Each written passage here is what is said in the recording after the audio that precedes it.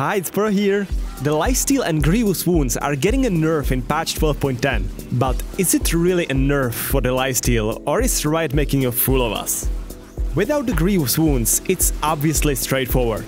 Less lifesteal means less healing, means it's a nerf. No Yasuo, Sherlock. However, once we mix in the grievous wounds nerf, the story becomes spicy.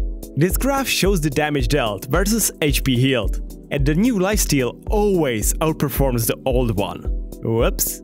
So the lifesteal is nerfed, but only when there is no healing reduction present.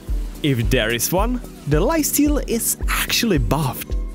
And the difference is even bigger and more counterintuitive with 3 lifesteal items. In my opinion, there is way too much healing in the game, so I'm happy for the lifesteal nerf. But why would you nerf the grievous wounds? This way you are nerfing the lifesteal only out of combat, which doesn't really matter, and buffing the lifesteal in teamfights, which matters a lot. What do you think about the change? Play smart and don't forget to feed the poros, please.